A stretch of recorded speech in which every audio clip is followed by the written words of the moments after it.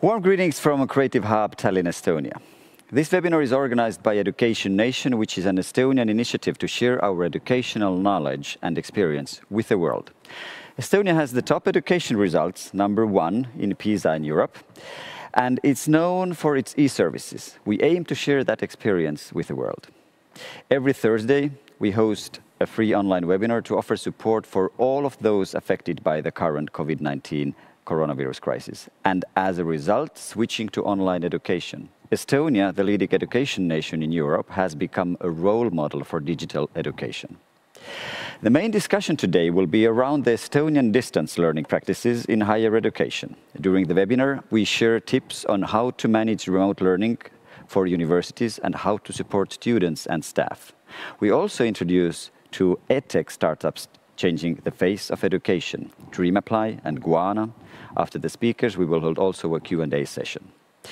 For more information, go to Facebook and find out the page from Education Nation and group named Remote Learning Education Nation. In addition to our 6 speakers today, we encourage your participation as well for asking your questions.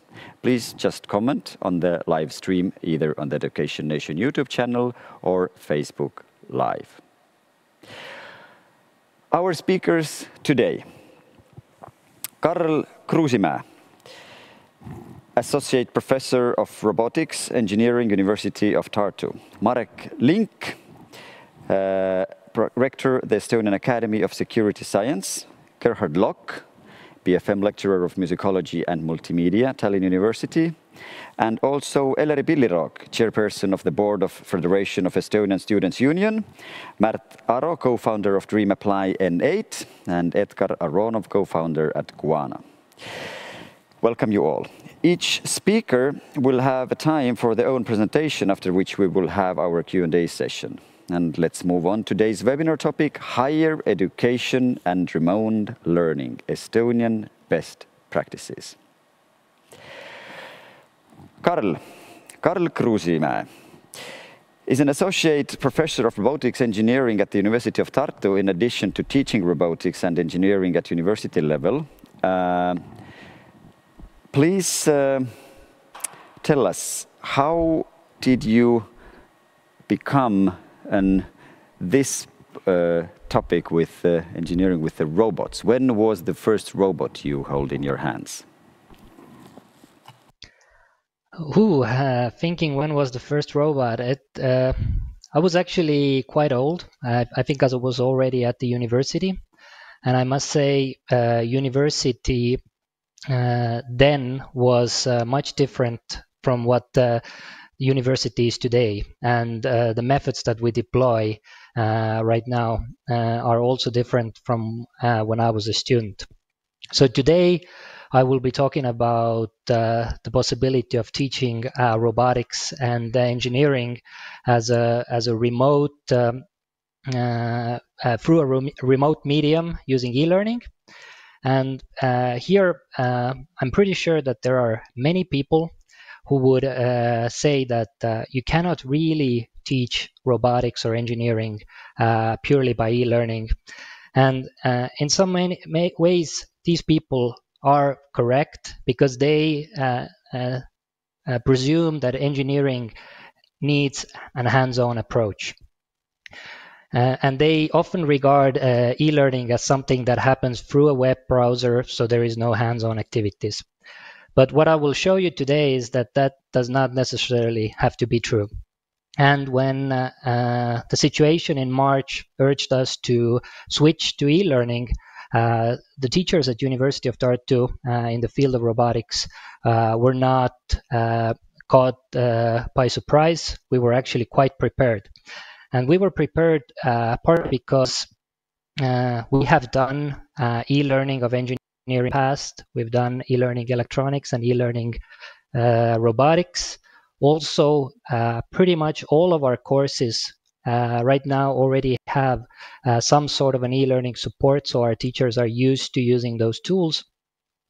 And we have started, even before this crisis, in collaboration with some European partners, developing even more e-learning tools for engineering and robotics. So let me share some of these examples with you. For instance, a couple of years ago, we did an electronics MOOC, a massive open online course for general public in Estonia.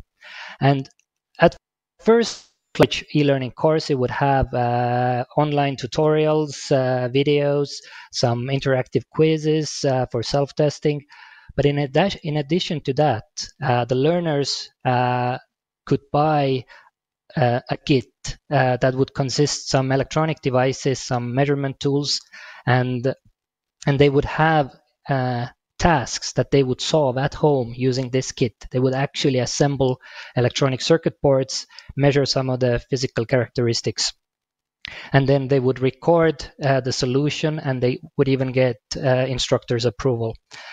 And the same model was also applied to a robotics course, but here instead of an electronics kit, the learners would have access to a robot, a tiny little robot that they would either rent or purchase and play around at home. They would assemble the robot from scratch, and they would start writing different code, different solutions for this robot. So it is possible to do e-learning, and it is possible to do hands-on. And because of that experience, right now we at University of Tartu, due to this COVID-19 pandemic, quickly adopted this methodology and some other approaches to foster practical assignments for our students. So first, following the previous example, we do lend out some of university's equipment so that students can use it at home to complete labs. And this equipment goes into rotation. Also, we are being inventive. We try to think what pieces of technology students already have at home. For instance, most of us have a smartphone at home, but how many of us think that a smartphone is really fancy sensor for robotics? It contains a compass. It can measure its orientation and acceleration, and it can also act as a video sensor, video camera. So by using a smartphone and integrating this into our engineering tasks, we already have like a tiny piece of high-tech robotic sensor at home. And thirdly, we've also connected some of our robots to internet so that students can, when solving problems, upload their solution code to those internet-connected robots and then observe from a web camera how that robot behaves. So e-learning is definitely a possibility, and we're using this aggressively at University of Tartu. And having these experiences has given us the courage to do even more. So in this year, we have started to collaborate within a European-wide consortium called EIT Manufacturing. We have industry partners such as Siemens and Comau, but also other universities such as TU Wien in Austria, TU Delft in the Netherlands, plus Aalto University in Helsinki, just to name a few. And we are together designing the next generation of digital learning materials for European workers, for European students, to foster exactly this, to foster interactive, high technology learning. So, and with that, I would actually conclude my talk, and thank you very much. Thank you, Karl. Karl Kruusamäe is an associate professor of robotics engineering at University of Tartu, and he's also co-creator of free online courses on robotics and artificial intelligence. Now, thank you, Karl. For more information for those of you who are watching us, please go to the Facebook and find us on page Education Nation and a group named Remote Learning Education Nation, or send us an email to hello@educationnation.ee. Our next speaker is Marek Link, who is the rector of Estonian Academy of Security Sciences. For the past 14 years, Marek has been working in the field of internal security education and training at the Estonian Academy of Security Sciences. As a rector, his main areas of passion and development are dedicated to applying innovative training solutions like virtual reality, augmented reality, and other digitally supported training solutions for policing, border guarding, and crisis management related to training. For the past 10 years, he has been actively involved as an expert lecturer and trainer in many different internal security agencies and networks worldwide, like Frontex, DCAF, OSCE, and CEPOL, otherwise known as the European Police College. Hello, Marek. Hello. In these online times, are you looking towards Karl for some robotic help, or is it still possible to train a human police force online? Well, I think we have some common topics with Karl, and actually we are using robotics already in law enforcement, for example, in drones. But one thing what is really beneficial is that the robots cannot get the coronavirus and will help us to stay and remain healthy. That's true. We're looking forward to your presentation. Thank you very much. And as you can see from the first slide, this is the new facility of Estonian Academy of Security Sciences, which is by its design a digital spaceship. And unfortunately, we had to shut it down on 16th of March.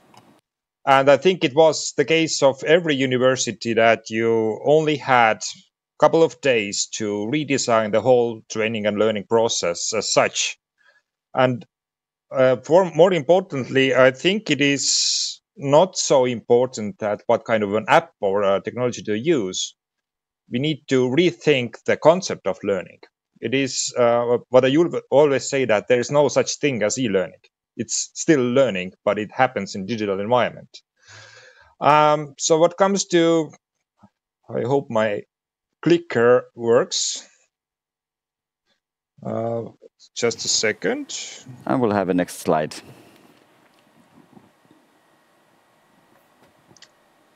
Okay, here we go. So we are the only academy in Estonia to train all the law enforcement services. And training for such kind of professions is a challenge on its own in physical environment as well. It requires skills, knowledge, and more importantly, also the values and the mindset. So our biggest challenge was that we couldn't skip or postpone the learning, because the agencies are working for new recruits as we speak.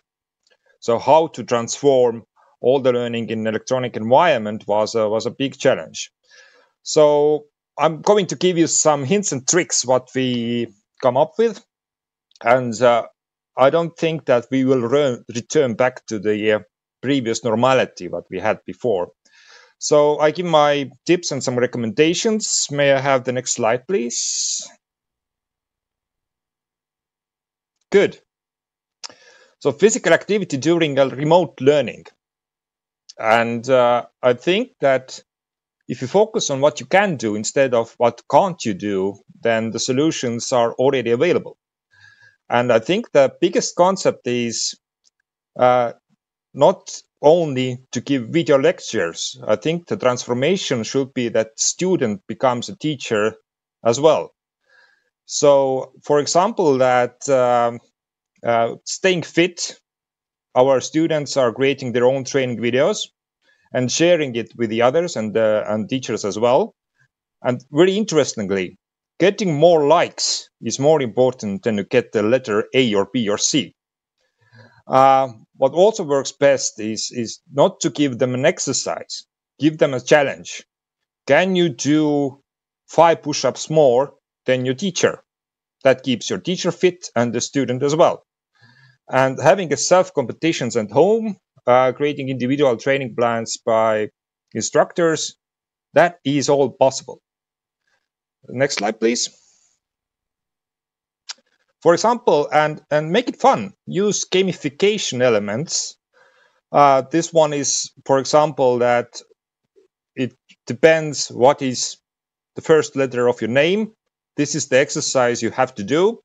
And everyone who is watching this seminar today can already start doing it. Next one. And this is also stay-at-home challenge. That is that you have to collect all the letters in the right order to complete your training. And you can record it, upload it, and share it with the others. So this is all about making it fun. But also, I think in this digital area we are living, the more important element of human being is the element of trust. And thinking about the admitting new students, and we also have really tough tests for them. One of them is physical. And what we are trying to pilot this year is that using, for example, Endomondo app for running exercises or tests, that can we do it online? But how do we know that it's not the dog who's running, but the person? That's the trust issue, what I mentioned before. But also that using a robotics on our website to ask to answer the student questions, performing online language tests, and also that we do is a professional interview with a potential cadet to see if the value set and the mindset is the right one. And the next one, and what was actually performed a couple of weeks ago, we had basically 12 hours to decide either to skip our academic anniversary event or not.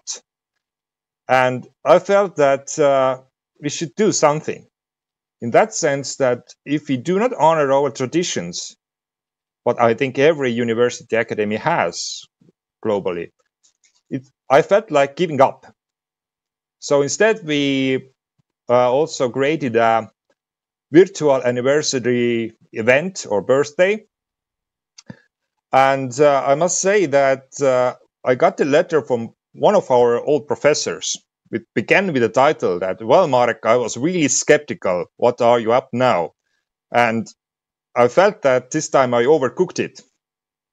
But in the end, the feedback was, this was amazing. We had so much fun. And this event was really sugar-free and alcohol-free. And what is also really good, that normally not many persons are remembering the birthday party that happened yesterday. You can always go back and watch the emotions times and times over again. And we had about 300 participants. It was really live, very human-like. And we haven't had so much participants ever before. So what is also important, that the social connection is important. Be human behind the computer. And nowadays, we also are doing dissertation defenses online. We had a couple of them today. And amazingly, that the students are feeling more comfortable than standing physically in front of the referees. But also that all the graduation events are cancelled in Estonia. We are now thinking what will be the next crazy idea to perform our graduation ceremonies. Next slide, please. So for five of my favorite recommendations. Remain human. It's not transforming the physical environment to the digital environment. And social connectivity is really, really important. What I mean by less is more. And I think this is the paradigmatical shift. You don't have to give all the information in the world by video lecture. Instead, let them find the information. And 20-minute or chunks of learning are really good and work very well. Make it fun. Have emotions. Take time to speak with the students. And also there are no impossible situations. Sometimes there are just unflexible teachers. In the Academy of Estonian Security Sciences, we have all the flexibility in the world, but it's also remaining creative. And finally, don't be limited by the learning management systems what you are having right now. Go outside of the box. Why to use Moodle when you have Google? And that's pretty much it. The last slide says thank you. And I hope that we still can open our facilities very soon. But for sure, the way we understand or understood learning in the digital environment will be surely different after reopening. Thank you. Thank you, Marek, for those helpful thoughts. I'll make sure to try that letter challenge one day soon. Viewers, remember, if you have any questions, please head over to Education Nation YouTube channel or Facebook Live and post your question in the comments section there. Now we move on to Gerhard Lock, who is a lecturer of musicology and multimedia at the Baltic Film, Media Arts and Communication School of Tallinn University. A German-born musicologist and composer who lives and works in Estonia since 2002.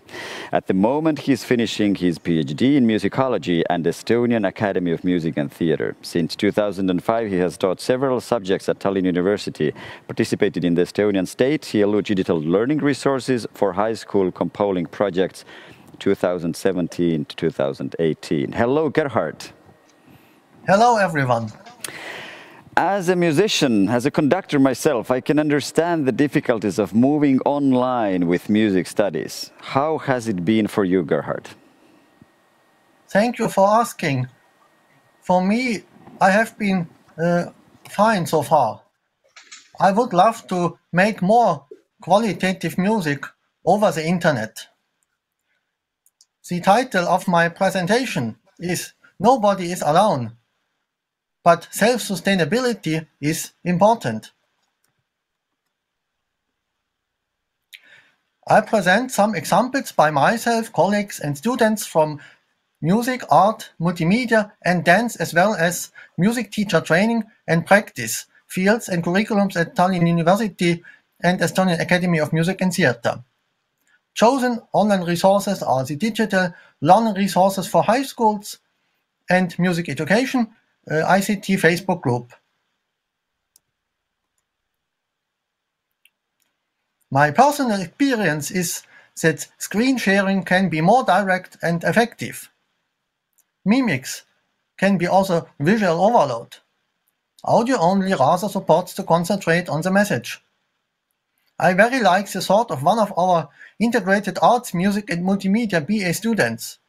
Quote, somehow this all has its own magic, and I feel that a fairly muse appears. End of quote. I feel the same. Be creative. Use serendipitous moments, like I did with my opening slide waterfall picture. In instrument and vocal teaching, clear tasks are crucial.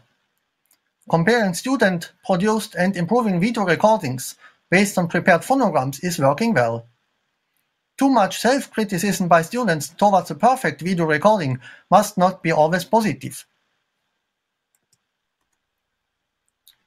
For solfeggio, beside worksheets for individual training, I let my students compose and record own dictations for peer-to-peer training.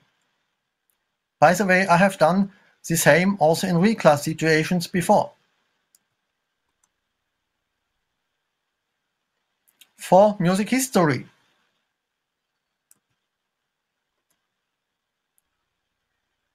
let's have a quick look at the Impressionism online material link. It's from the e-school bag. I gave my students a task to improvise.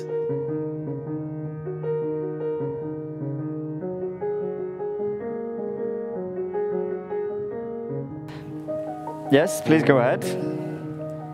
Yes, I gave my students the task to improvise impressionistically using the pentatonic scale.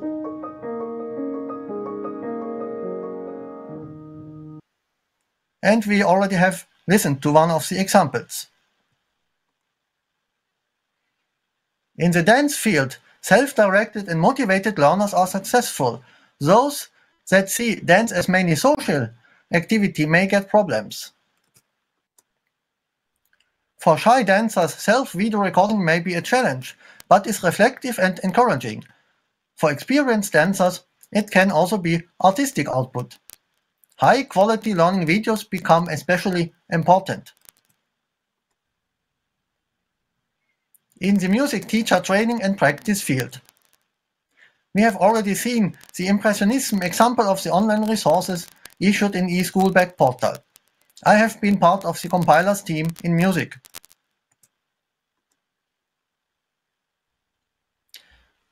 Let's have a quick look at the Music Education ICT Facebook group that shares a lot of useful online materials and news.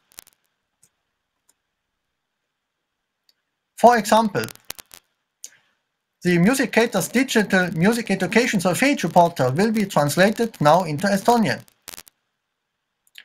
About this Facebook group, I very like that in this group one can offer triggers and get ideas that can be quickly realized by colleagues. For example, the idea to build an interactive map for Estonian folk music resources has been immediately started. See in Padlet.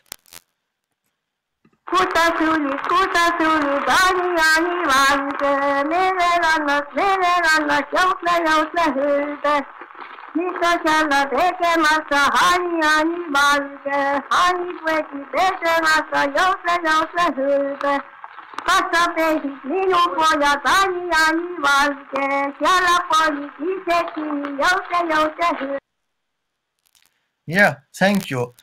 We have listened to the Jõelähtme Hanemäng Goose Game as a historical recording from the Estonian folk music anthology. On my final slide, which already disappeared, I have some suggestions. Highly self-motivated learners should allow themselves more time for development. Motivation-losing learners should stay in regular video lessons for social reasons, concentrate on concrete independent work and details, and ask questions. Finally, collective mini-pauses are welcome for all to stand up, walk around, make some gymnastics, tea and coffee. Be in a place you enjoy. For example, in sunshine and fresh air, like today. Thank you. Aitäh! Thank you, Gerhard, very much, and especially I like that example of the solfeggio lesson in the river. Thank you for this overview. If anyone has any questions for Gerhard or any other of speakers, please submit them into the comment section in YouTube or Facebook Live, and we'll get to them in the Q&A session.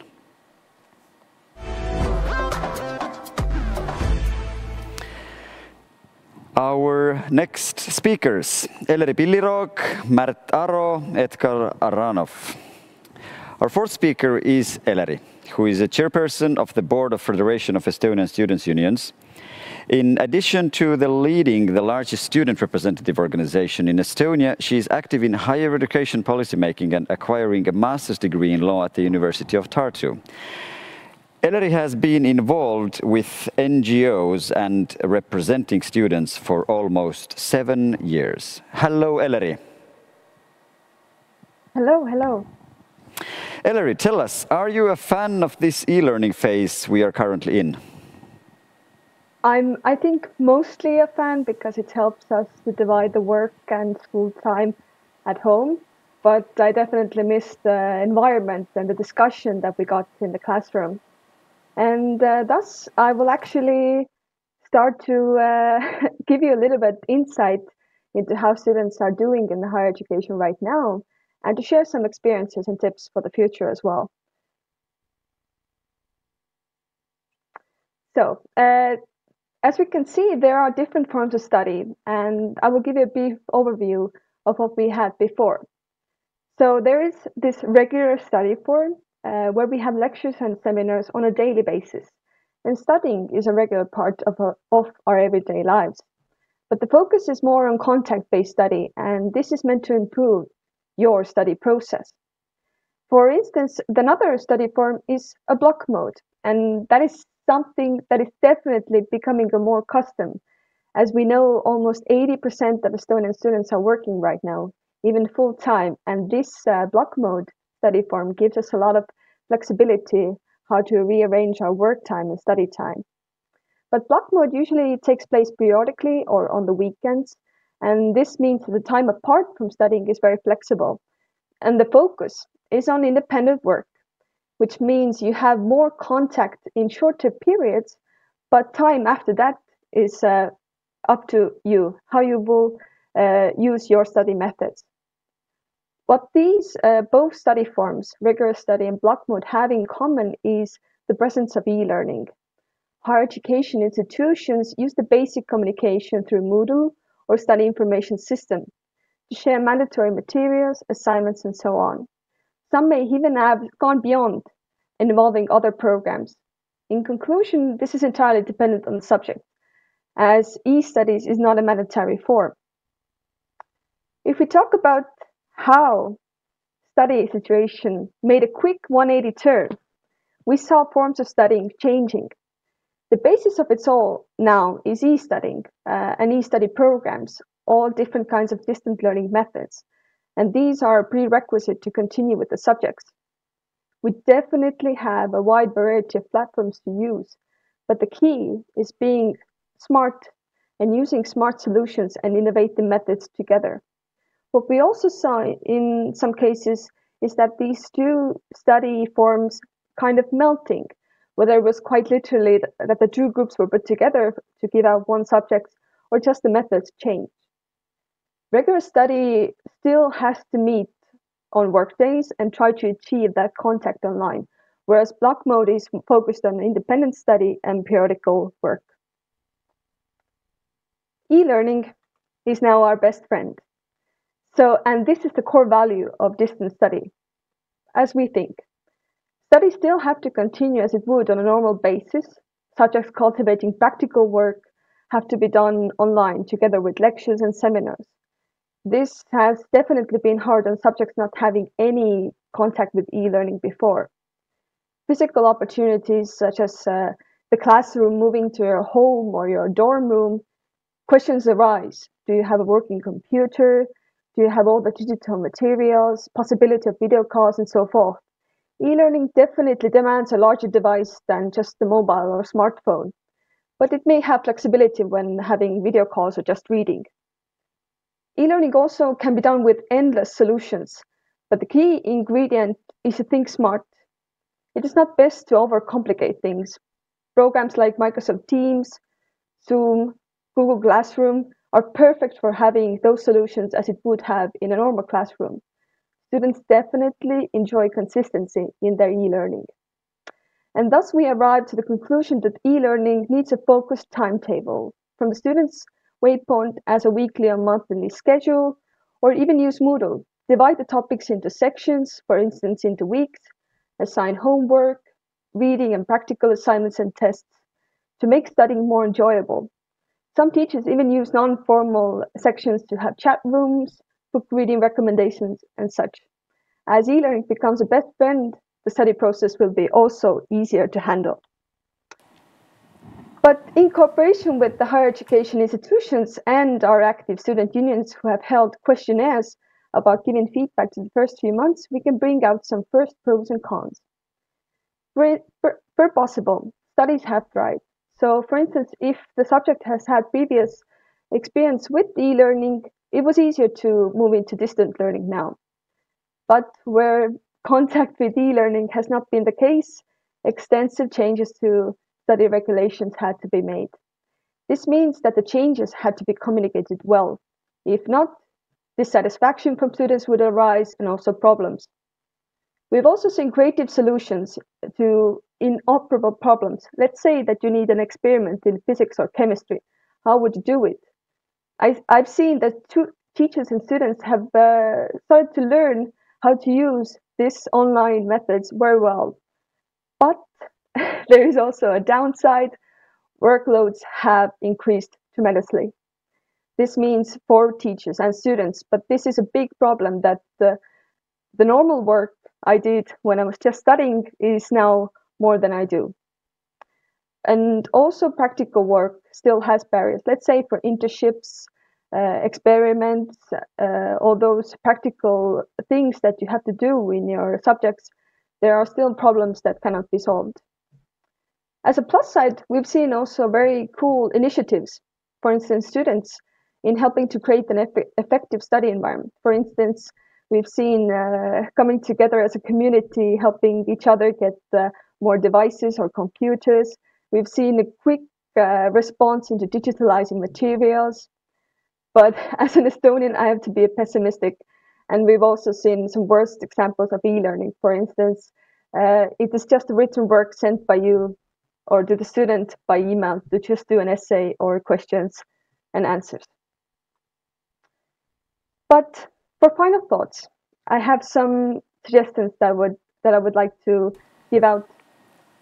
Students and teachers must come together to create the co-creation in the studies, and it has to be a teamwork. E-learning also must create new opportunities for future. Let's say that maybe most subjects don't have to be on kind of environment in the physical world, but maybe online. And what I would like to most stress is that e-learning is just not the written work. There are so many solutions and possibilities that we have to use. And this, I would like to conclude these tips and experiences. Thank you, Ellery. For those of you watching us, if you're still not friend with Education Nation on the website, go to Facebook and find us with the group Education Nation. And let's become connected and friends in that way.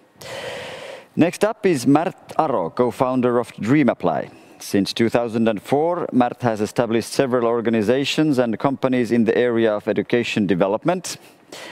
Student application management platform DreamApply.com was founded in 2011. Today, DreamApply is used by 250 universities from 35 countries, serving millions of users a year. Hello, Märt. Hello. I remember when I applied to universities years ago, the process was always slightly different and changing. Well, I also did this in different countries, but is the situation today helping along the move to digital, or is it something that would happen naturally anyway?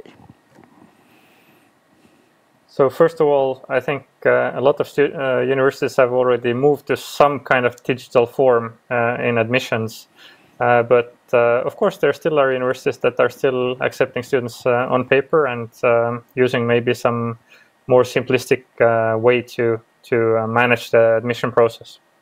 But of course, with DreamApply, we have looked at how to make this communication between the university and the student as convenient and as automatized as possible. So let's maybe look a bit into the DreamApply. First of all, DreamApply, as Lehari already said, it's been around for quite some time. Now, about 3 of the 10 oldest universities in the world are using DreamApply. For example, University of Siena, which is from 1240. But let's look at why DreamApply is relevant at all. So firstly, if you look about 30 years ago, almost all admissions was done on paper.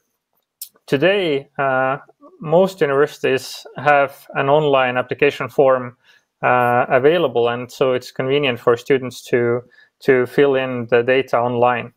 But when you look into the back of of what's going on actually in the back end, then the reality is that admissions offices' work has become a lot more complex than it was 30 years ago. And this is because we're doing actually very many different things. For example, if we look at today's reality in international students' admissions, then this is the typical picture that we see. There is about 27 different things that an international student needs to do to enter the door of a university. And on the university side, there is around 50 different things that needs to be done to get the student to step in the door of the university. And of course, to do this manually is a lot of work.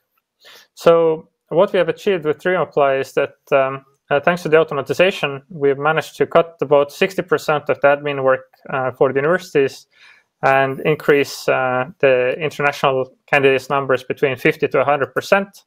And of course, this pays off very quickly because if you talk about international students, then getting international students is quite expensive for universities. If you consider going to an international study fair, it can cost easily 10,000 euros. And with tools that can help to make the recruitment more successful, it's possible to get a lot better outcomes.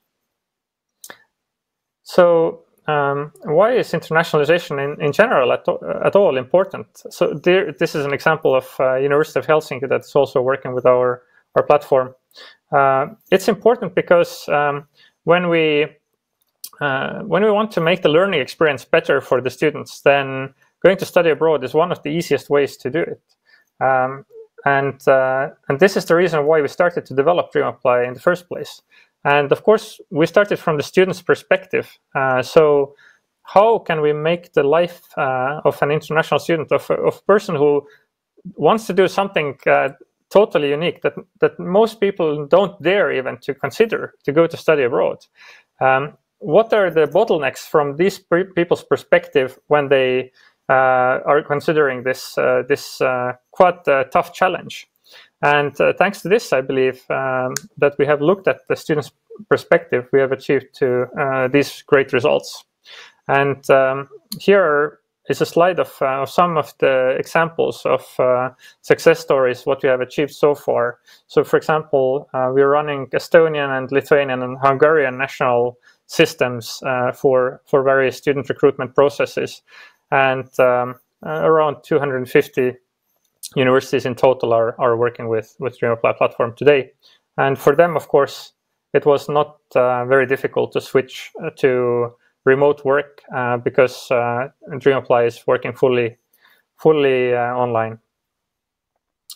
So if you look at what DreamApply is working on, then we have taken a very simple approach to have a positive user experience, so the person would feel convenient when they are served in an online setting, and at the same time to have a very high efficiency to decrease the workload from the university admissions offices. And this is, of course, quite different from what you see in many other systems that are used for this purpose. This is the Estonian national system, how it looks like at the moment. So go and check it out. Estonia.dreamapply.com is the link where you can find it. And a few examples of why digitizing of education can be very, very beneficial.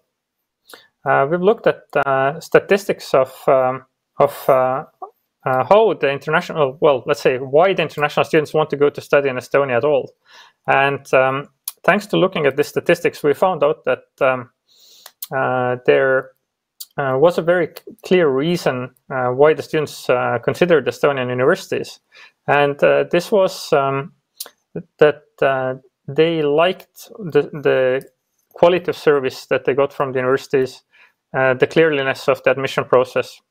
And because of the cooperation between the Estonian government and DreamApply, this is what we have achieved during the past, let's say, 9 years in Estonia. So moving from a few thousand international candidates to almost sevenfold the result that was before cooperation. Just a few examples of tools that are available for the universities in DreamApply. So, for example, today in the coronavirus time, it's very important for universities to be able to do online marketing. And of course, for this, it's very important to understand what marketing works and what doesn't. So, for example, historically, you saw that here is a budget for doing marketing. So we kind of pour it into a big black box, and then we shake it heavily, and then we kind of see what kind of comes out of it. And we have no idea what is connected with each other and why the students are coming to us at all. But with the proper marketing tracking tools, where you can see exactly why a certain university is attracting students, which campaigns are useful for the university, this allows to pinpoint the investments that the universities are making. Then, of course, what you want to look at is also how our work looks like in general as a university. So there are certain types of statistics that can be very useful to plan the work of the university better. This concrete graph shows us when the candidates are coming in, and what we usually see is that there is a lot of activity just before the deadline. Of course, the final hours before the deadline are the most popular. And at the same time, then we can see also how quickly we are responding to the students. So, for example, another graph that we have looked at showed that if we reply to an international student within 3 weeks of the moment of application, then it's 2 times likely that they will come to study to our university then when we delay the response further, let's say if he would respond in 2 months, it's 2 times less likely that they will actually come to study to our university. And yeah, just some fancy stuff as well. So there is a machine vision system used to look at the documents that the students have submitted and find errors in the documents that have been submitted. So just to make life nicer and easier for the universities. I hope it was interesting for you. Thank you. Thank you, Mark. It was indeed. We have just one speaker left until we begin with Q&A, so please submit them in the comment section in YouTube or Facebook Live, and we will get to them in the Q&A session. Our final speaker today is Edgar Aronov, co-founder at Guana. Guana, founded in 2014, started by building a global community of researchers where they can build projects together and distributing grants on behalf of governments and organizations. As of today, Guana is also hosting online challenges and hackathons worldwide. Hello, Edgar. Hello, thank you. With an emphasis on building a global community of researchers, I imagine you were already very much online before this year's events. How has the crisis affected Guana and your work? Absolutely. Our goal from the beginning has been to help research and innovation efforts to move faster through digital tools. And in the past 2 months, we've seen that it has been accelerating very strongly. So it has been very useful for us. And to kick it off, I will give an overview in my talk what Guana is, how the current crisis has impacted us, and also what has been the role of Estonian government in helping us to grow Guana. And without further ado, what is Guana? So we founded Guana 6 years ago, and the first product was where researchers could build projects together, which will allow them to work together globally. And we added to that a tool that will allow governments and organizations to distribute grants. Because on one side, we had a community of scientists, on the other side, we had governments and organizations who were looking to fund them. And with that, we provided all necessary infrastructure for the whole process, and which include managing proposals, evaluations, and finding the researchers. Where we are right now is that now we're also doing online hackathons and challenges. So the market has gone a bit more wider, and we see the demand for it is quite strong, especially now. And one of the most known projects that we have done is the MBR Space Settlement Challenge, which was run by the government of Dubai, and we distributed a bit over $500,000 of grants within 1 month. And what made it so special was that usually if you distribute grants, the whole process takes you around 6 to 12 months. But we were able to pull it off within just 1 month and have participants from over 170 universities and almost 50 different countries. Now let's move on to some numbers. So how the current crisis has affected us in numbers is that, as you can see, that starting from March, things have accelerated quite a lot, and we've seen demand from online hackathons and also online challenges that the organizers who were using before doing these events in physical space are doing it now online.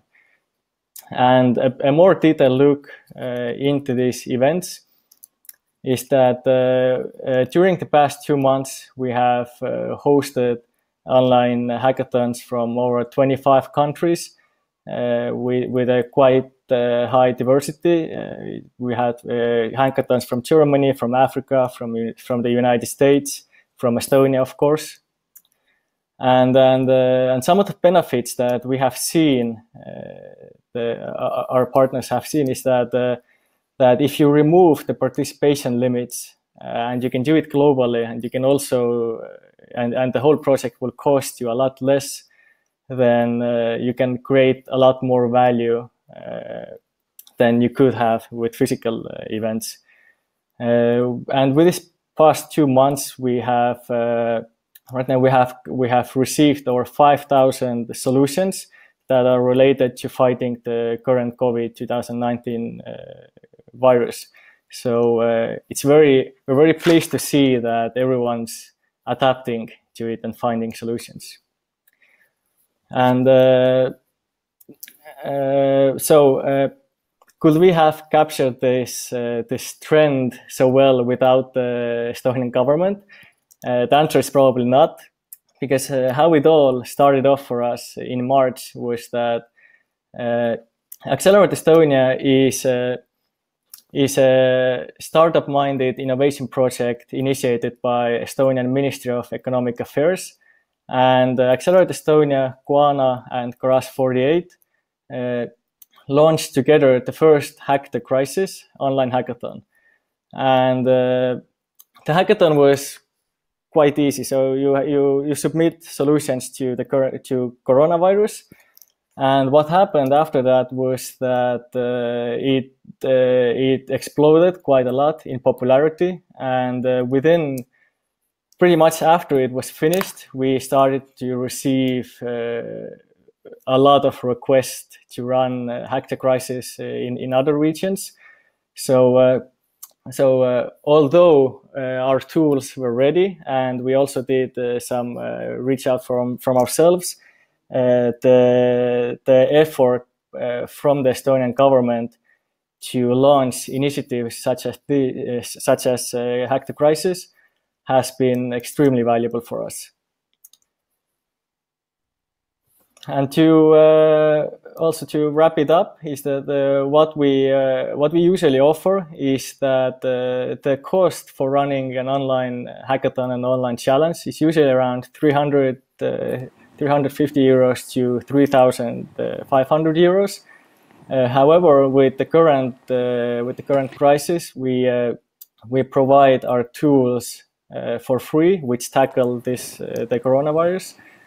And additionally, we have launched a program named Guana for Academy, where universities can invite organizations or governments to propose their problems for students to hack them.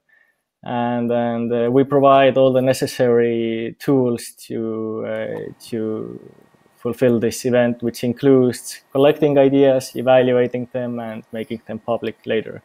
And this is free for all universities. And that's it from my side. As a last ending verse, is that online challenges are on the rise, and it's showing us all that how powerful online events can be that are not limited by physical space. Thank you. Thank you, Edgar, and thank you to all of you speaking today. Now it's time for the Q&A. Remember that you can still ask a question in the comment section on YouTube or Facebook Live. During this time, we are asking the question. And the first question goes to Karl. The question is for you regarding the state of our robotics studies. How do you feel robotics in Estonia is doing when compared to the rest of the world? We have nothing to be ashamed of, is the modest Estonian answer. But to be even more precise, I think Estonia is doing rather well. I think robotics in Estonia is like Skype many years ago, 20 years ago. We have startups working in robotics. Our universities are equipped with latest robotics technology. Our students are interested and motivated to learn robotics. So we have robotics we're tackling robotics on all sides, and we're being successful. Thanks. Edgar, how much is Guana working with universities today? Quite a lot. So we are helping universities to run online challenges, and we've pretty much from the day that we have started, we have been in close touch with universities from all over the world to help them to work better together. So yeah, we are very close with them. Ellery, within the situation we are today, what is your encouraging message to the rest of your colleagues in the world? Well, colleagues can be, I think, for students and teachers, the message is to be more creative, definitely to stay strong. This is a tough situation for us all. I think this is something that we have not seen for a long time. But use that time to be creative and also to work together. I think co-creation is a key word as well here. Thanks. A question to Karl. Karl, with all of these innovations, the person writing us imagines that you also could have many plans for the future. But the question is the situation now an inspiration or a welcome challenge? I think it's a great inspiration, and it also brings a lot of motivation, because e-learning had a boom, let's say 20 years ago. Everybody started suddenly with the onset of high-speed internet talking about how all the learning is going to migrate into the online environment. And as we know, it happened only in some areas and it happened only in certain scenarios, but we are not fully in a digital learning environment. And I would say some people already started to say that, well, it was just a fad, that e-learning has had its day, and now we're past it, and the conventional university, conventional learning will persist. And what this COVID situation has reminded us, that e-learning is very important, and it's needed, and it's efficient, and now a new wave of professors are agreeing to it, and also students. Thanks. Marek, a question from a student. I think you briefly touched this with the speech, but you can emphasize the message. The person writes, you said some very nice words about the ceremony you had recently. Would you consider moving the opening or any other ceremony in the future to be online, even when the time changes? If this came from the student, obviously he or she hasn't attended our graduation ceremonies yet. And these are the sophisticated ceremonies. Everybody's wearing their uniforms. I think this year it's different. But next year I will rather go back to the major concert halls and have a real ceremony. But with an online touch, maybe. Yeah, with an online touch, I cannot get rid of it anymore, I guess. But we'll figure something out. We will let you know, my dear student. Very good, thank you. Gerhard, one short question to you as well. For doing music online and teaching music online is now really a challenge around the world, because especially teachers need to somehow help the players, musicians, or whatsoever. In a nutshell, what do you think will be the advantage or a next step towards the music education because of the current situation, because we need to do it online? What is the benefit for the music history? Shortly speaking, I would say that we all really understand that we become learners. Teachers are learners and students. And we are finding more and more interesting material on the internet. We are putting our own materials onto the internet, and we learn more and more to collaborate, to trust each other, to trigger ideas and thoughts and then realize them immediately, as I already brought as an example. So I see it as a big challenge. Of course, to make music over the internet and dancing over the internet, there are some systems with low latency, LoLa system. And before the shutdown, BFM started to build up the system in collaboration with Turku Arts Academy, and Music Academy already has it. So I would love to have it at BFM already implemented. So there are also possibilities to make quality music over the internet. Very nice. Thank you. And a question to Edgar. By dealing with multiple researchers around the world, the questioner here is pointing out that security and privacy probably is very important for Guana. Is that right? Absolutely.